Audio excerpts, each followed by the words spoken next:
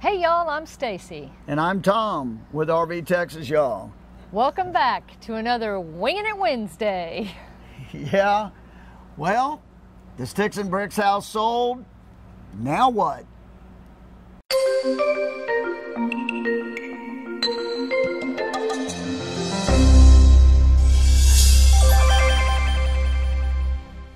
Alrighty, y'all know now how this works. If you've seen the other Wingin' It Wednesdays, I'm setting the timer on my phone for 10 minutes. And we're winging it. We're winging it. So yeah, if you've been watching the videos, you know our Sticks and Bricks house has sold. We are done. That's awesome. We're so excited, y'all. And now we have a new challenge that I really didn't expect. It's like, what do we do now? Well, I mean, we expected it, but it now is reality because most of you know, if you followed our journey to this point, that we've stuck semi-close, you know, in case we had to do something with the house or something came up.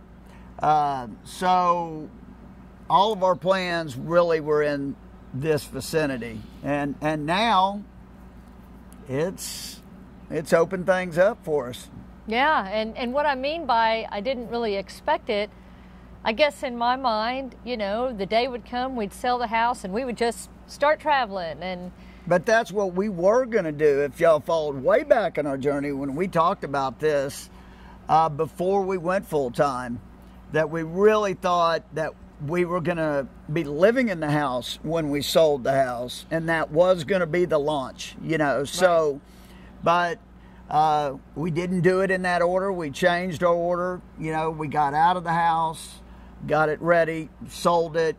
So it is different than the way we really had planned it to begin with. So yeah, now what? I mean, it is a different experience, but to me, it's the most exciting part. Oh, it definitely is. It's just we've never been, our whole lives, we've never been in a situation where we don't have to be somewhere at a particular, you know, we don't have to be back at a particular date, you know. So it's kind of tough getting my head wrapped around that, as it's a completely different way of travel that we're about to embark on. Yeah, because it's not just what most people do, like a vacation.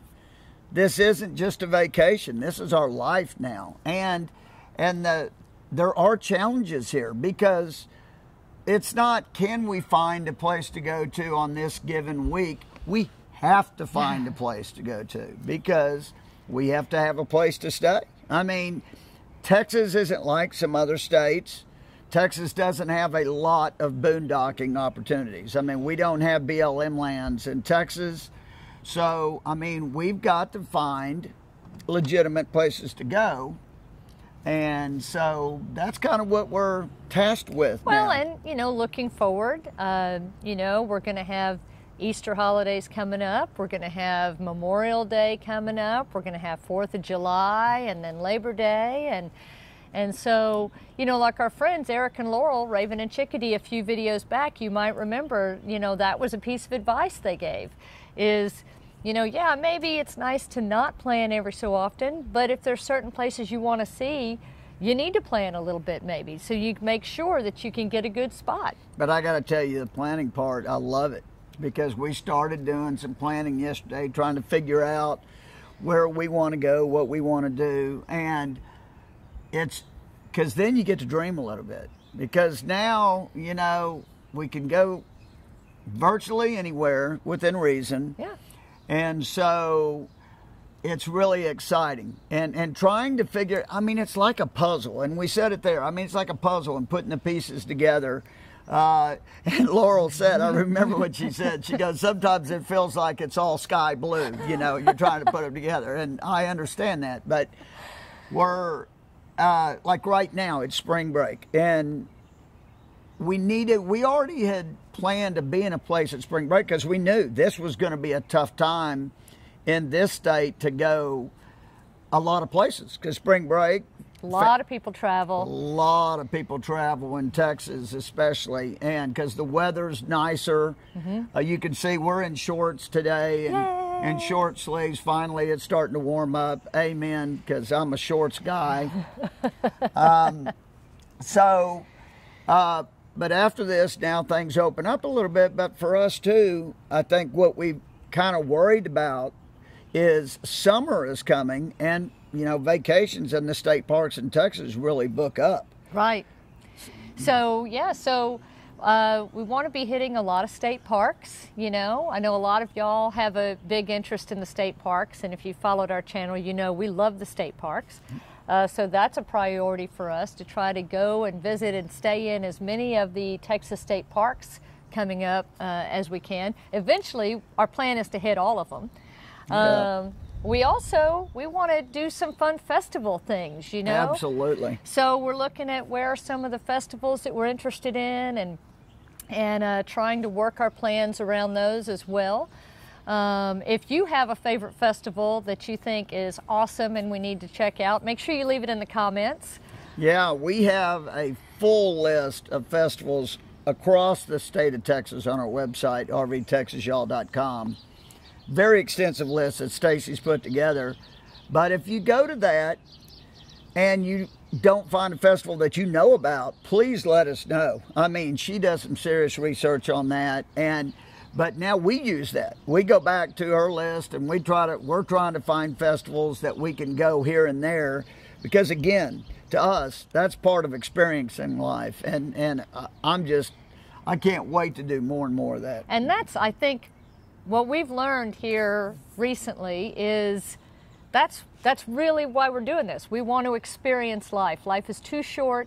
You never know when your last day is going to be. Right. And so we want to get the most out of it that we can. And so part of our journey here is to try to find the beautiful places to stay, and how long can we stay there, and what is there also to see around there. Let's right. learn about the towns. Let's go to some of those cool museums. Let's take in some of the festivals.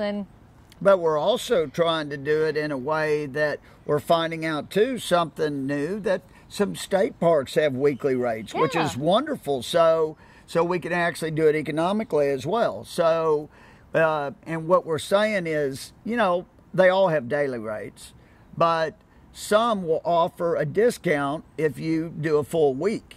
And some of those are based on peak and non-peak times of year. Right. And some of them are year-round. So that's honestly something we never paid attention to before now. Right. But now, living in the RV full-time, that's something that's very real. This can get very expensive very quickly if you're spending every night paying a daily rate, especially if you're staying in RV parks along the way. So part of learning this new lifestyle is learning how can you save a few dollars by maybe finding a state park that has a weekly rate. Because a few dollars saved on where we stay could be a few more dollars we can put into a festival or a museum or something that we have to pay to get into. So obviously we need to budget, and so part of our research is, can we stay a week? Do we get a discount for that? And if we do, believe me, we're going to find the things all around that state park. So it's not just going to be about the state park. It'll be about things around the state park too. Exactly. And so I guess our question to you is, if you're in our situation and you're looking at where you want to go, what are some of the things you'd like to see? Where are some of the parks you look forward to seeing? What are some of the museums that are super cool, festivals that are fun?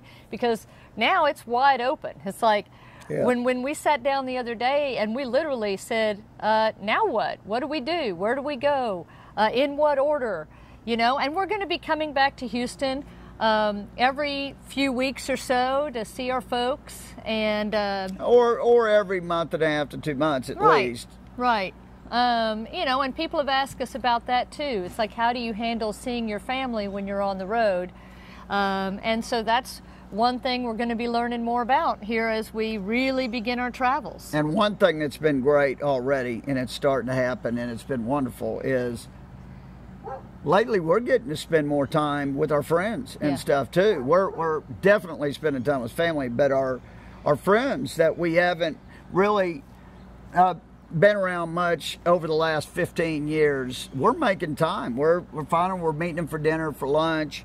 So these things are one of the things that we definitely wanted to accomplish, and we are accomplishing it, and that's awesome. We don't always put it on video because, you know, it's not their thing. They don't want to be part of our channel, but it is exciting to us that we can reconnect with our friends. It is.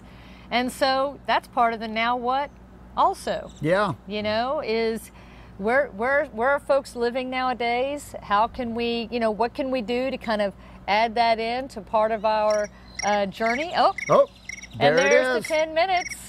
So, hey, you know, we'd love to hear your comments again. Make sure you drop us a line down below and let us know. Give us some ideas on where we should go. Now what entails it all. So, I guess that about does it.